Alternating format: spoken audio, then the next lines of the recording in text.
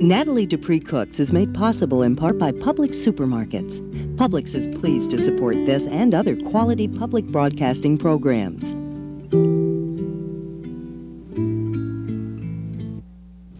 Hello, I'm Nathalie Dupree. For today's menu, I'm serving clean out the refrigerator soup, smoked trout potato salad with lemon vinaigrette, rosemary and currant breadsticks, and buttermilk brown sugar pound cake. Next, right here.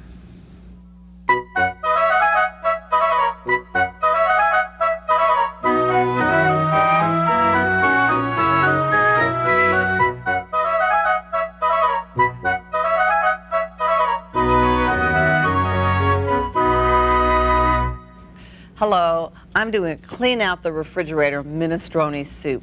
I'm going to get my bacon and onions onto cooking, and then I'll tell you about the beans. What I have here are some dried beans that I pre-soaked, covered them for an inch last night. Or you could actually put them in boiling water, bring them up to the boil and let them sit. That's another way of doing it. Or you can use canned. This show is really based on what you should have in your house, in your pantry, to make it easy for you. So let's say you come home tired one night and you really don't want to go out and go shopping. And you say, but I don't know what to have in the house to eat. Well, go in and see if you haven't got some bacon. It's a good idea to always keep some bacon on hand. You can defrost it in the microwave if you've frozen it. It doesn't freeze forever, but it does freeze for a while. And I always pop some in there. And in fact, I keep some in the refrigerator as well. And just fry up some bacon with some onions, because onions are another thing that you should always keep on hand. And go back and stir it occasionally, and then go ahead, and when they're nice and soft and cooked together, take a little bit longer than what's done for me, add your drained beans. Now, if you're trying to hurry a recipe up sometimes, if you actually cover the onions with another ingredient, they'll cook faster. And so I'm not going to stir that up. I'm going to let that just sit like that and let those onions cook underneath the beans while I'm getting everything ready. Now, I'm going to add some stock. It can be whatever kind of stock that you keep on hand. There are some nice canned vegetable stocks and some nice cubes of stocks out. Or you can use chicken stock. You could even use a beef stock if you want to. Stock and broth and bouillon are essentially all the same in cook's jargon. So whatever you want to call it, you should have. Here's a cube that you can just make up. What you need to do is to go to your local grocery store and buy every variety of cubes that they have there and every variety of canned stocks or broths that they have there. And do your own individual taste testing. See which ones you like, and so that you'll get a mental idea of how much you have to flavor them when you use them with your favorite recipe. Now, what I have done here is made up this chicken broth from a cube, which is something that I do when I'm traveling. Sometimes my husband and I will meet midway at a state park, someplace like Alabama, or we'll meet in his cabin in Mississippi, and we'll each drive and meet halfway. So when I'm driving, I don't want to lug cans of things, so then I use the cubes, but normally I keep the cans on hand. It's all optional. Now I happen to have some carrots. Carrots last a long time in the refrigerator. They add an enormous amount of flavor and, of course, a lot of nutrition. So just go ahead and pull those out. Then add a little celery and some potatoes. How about some garlic? I'm about at the point where I need to give it a good stir anyway, and the little stuff will fall to the bottom. Here we go. And I'll cover it with my stock and let it be simmering. You don't want to fill that pan too full. So I bring it to a boil, then we reduce the heat and cover it and simmer it maybe an hour, hour and a half, but it wouldn't have to be that long if you didn't want to. And add some other things. So why don't I go ahead here before it's added and add some eggplant. Well, you might have some zucchini in your refrigerator. You might have some broccoli. So those you wouldn't want to cook an hour and a half. You would wait till the end to add those. It's all very optional, and it just depends on you. But this eggplant will fill it out. Nice little nightshade there. Here's another way of cutting it. Put it so that you're not cutting on the round. I did that and it was awkward. It wobbled on me. So go ahead here and here. cut ahead here and here and here. Okay? Pop it in here. And like magic, it's done over here. So this has been cooking a good long while. Now you say, this isn't a quick meal. Remember, it's much, much faster than getting in the car, going to the grocery store, waiting in the checkout line, even if you just bought 10 things, writing your check, because are you perfect? Would you have already gotten your cash? Getting back in the car and coming home. And you've cleaned out your refrigerator at the same time. Now, then you go ahead and you add some tomato here, some mushrooms. They could be canned or fresh, just whatever you've got on hand. Then I have some salt and pepper, of course, just a little. It's going to need a fair amount, actually, and you might even add a pinch of sugar if you wanted to bring up that tomato flavor, but taste it first. And I've got a little cayenne pepper. That never hurt anything, or it could be a hot sauce. There's my pepper right there. I've already added that. And here's some chopped basil, maybe, or oregano, thyme, rosemary. This is the rosemary. This is the dried rosemary. Not anywhere near as nice as this fresh. You can see the difference in the color right there, but it works. It works fine. And then you just simmer the whole thing for 30 minutes longer. Just let's get those all in there. Bring this up to the boil now. I had it on low. Just let all these flavors marry. Now, did you see that big piece of tomato there? Even if a recipe doesn't tell you, break up that tomato. You can just use your hands.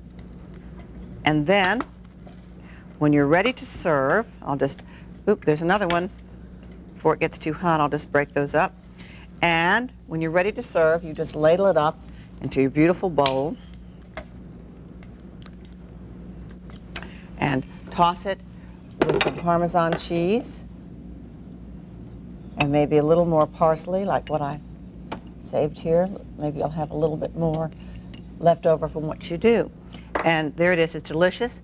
This is that wonderful, wonderful Parmigiano Reggiano, which I keep in the refrigerator for a long time, and I also keep in the freezer for a long time so that I can pull it out and use it when I need it, because it adds such a wonderful boost of flavor to everything. And you know, green beans would work as well in here. Anything that you had left over, a little spinach wouldn't hurt. So now, let's go from my TV kitchen here in New York to my home kitchen in Atlanta.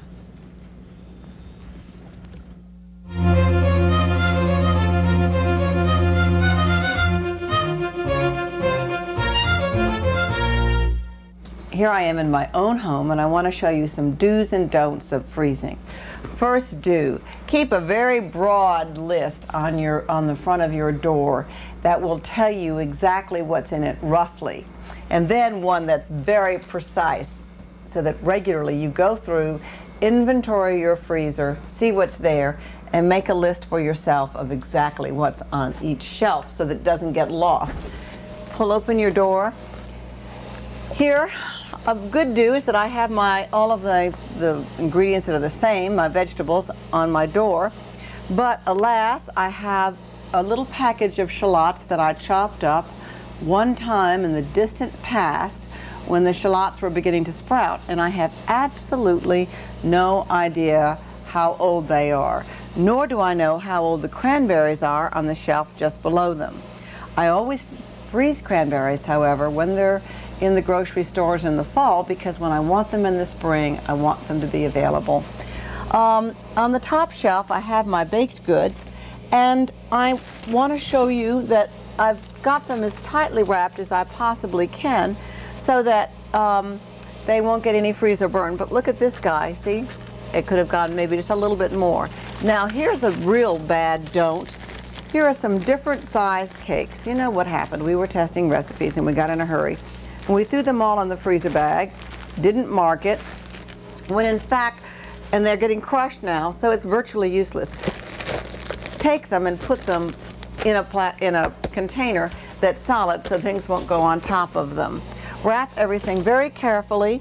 Freeze things flat as much as you possibly can so that they won't become cattywampus in your refrigerator, in your freezer, like this is. Well, you can see that's not really going to stack very well. It's going to make it very difficult. And those are just a few of the do's and don'ts. And most of all, be sure to get all the air out.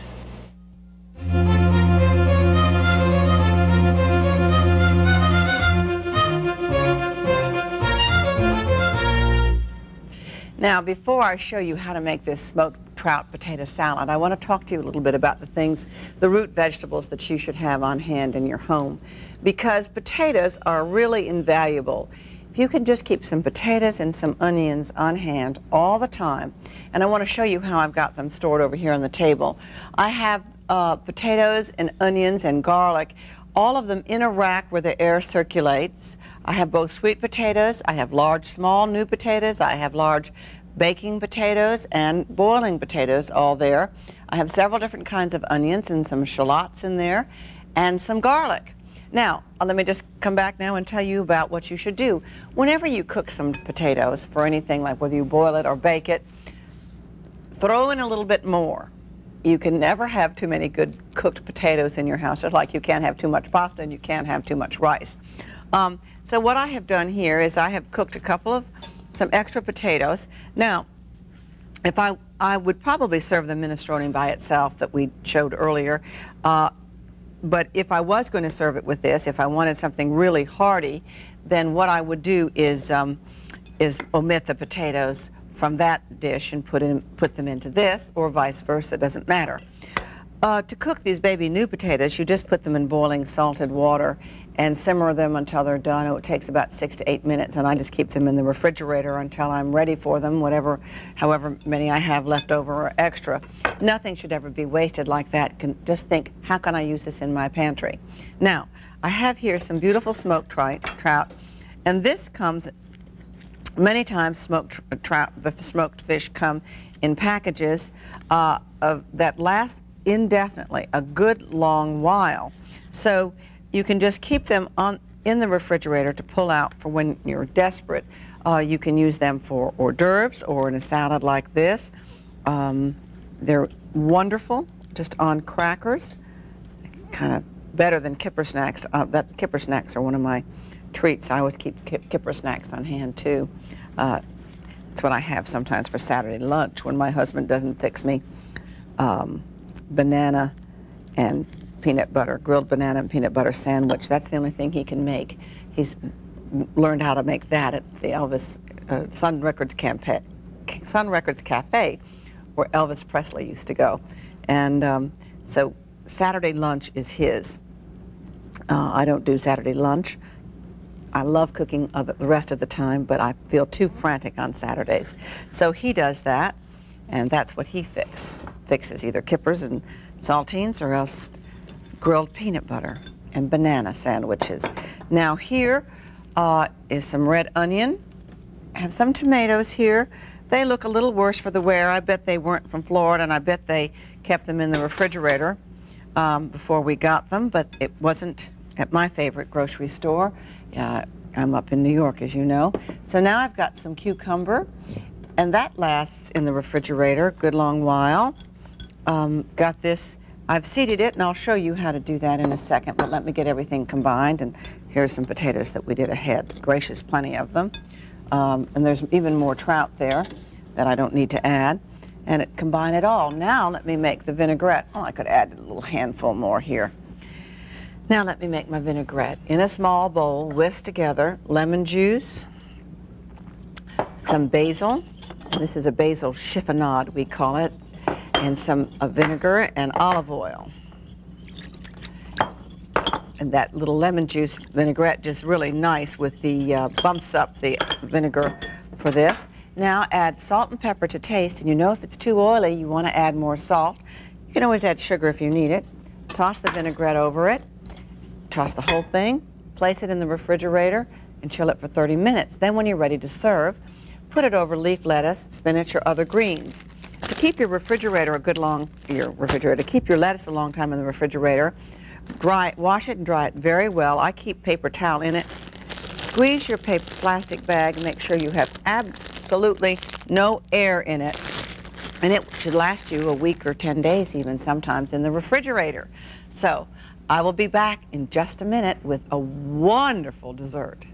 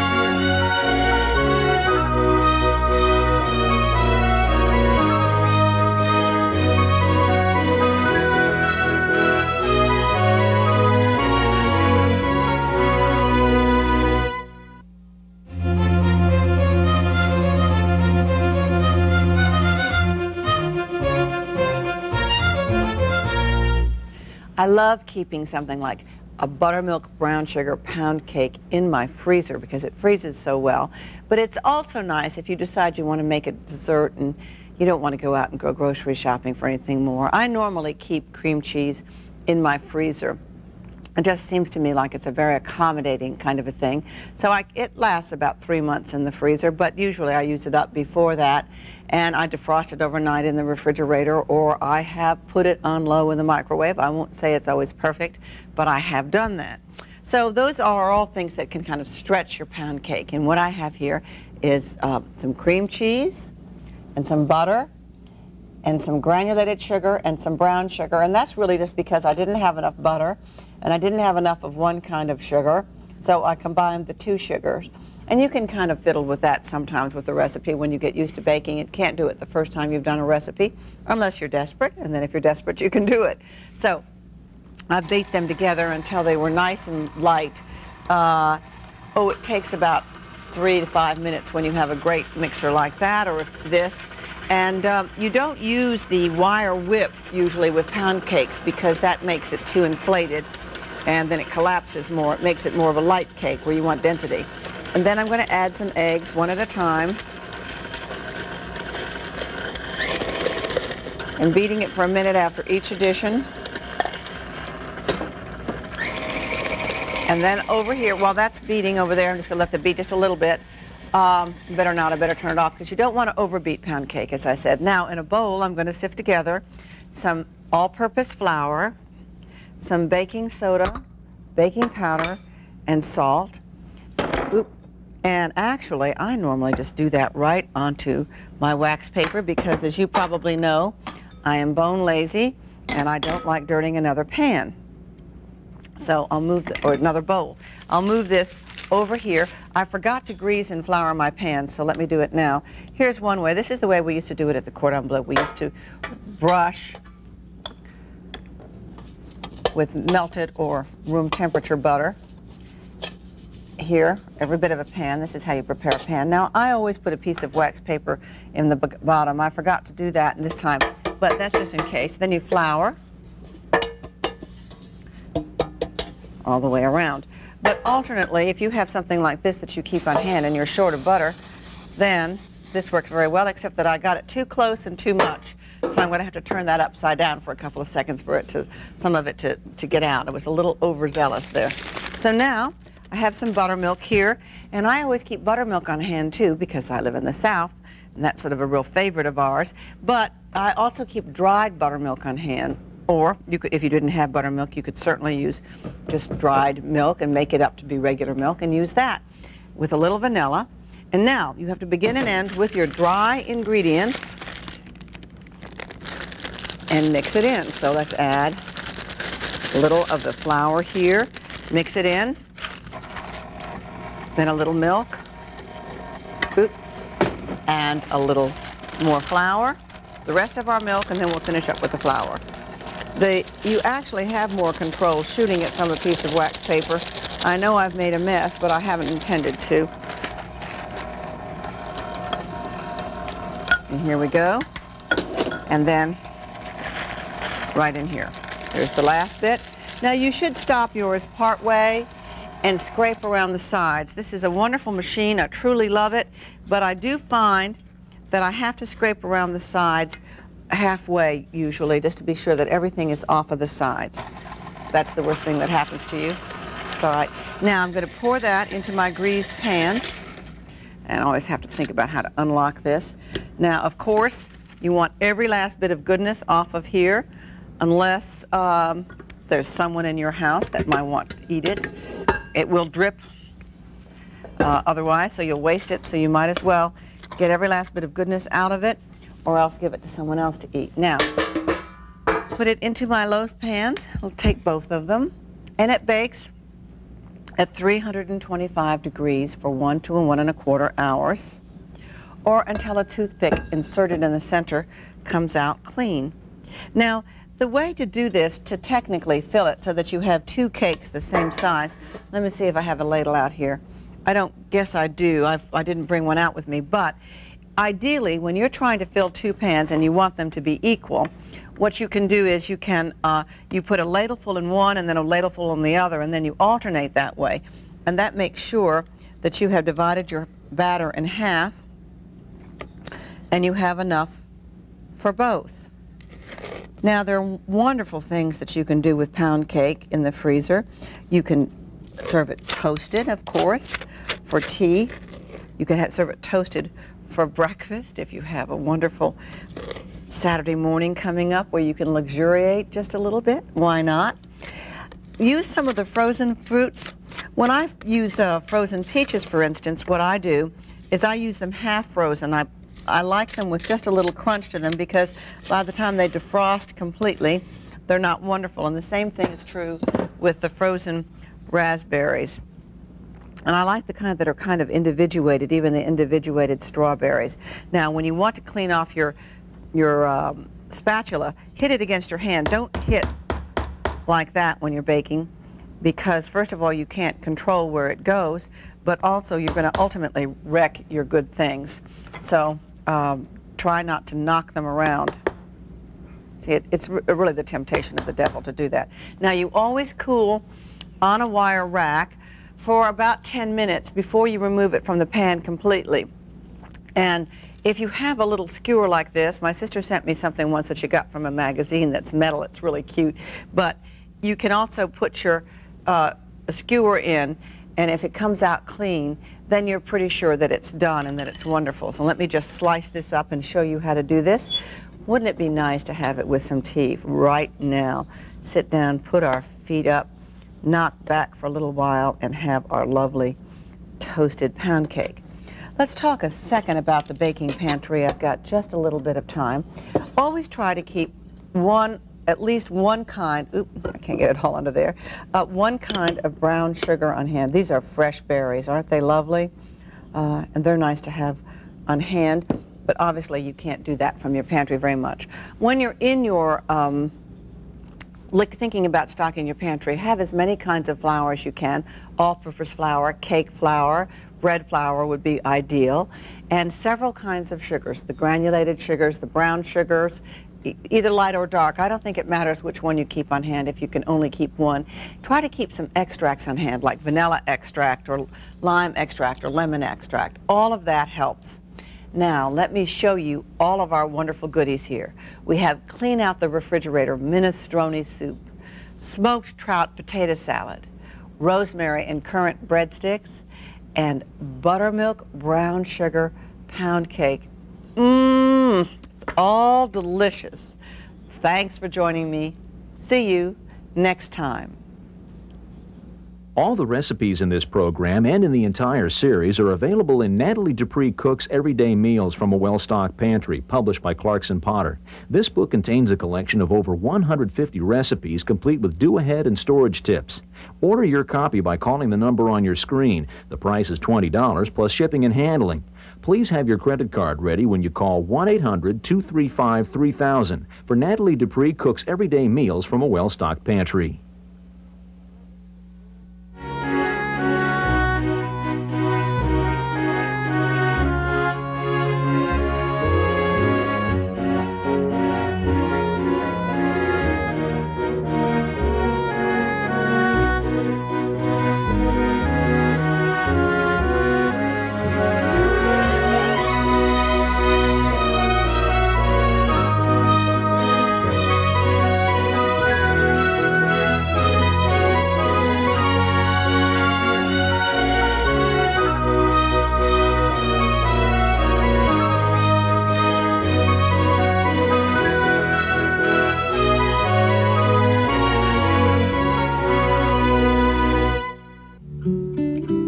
Nathalie Dupree Cooks is made possible in part by Publix Supermarkets.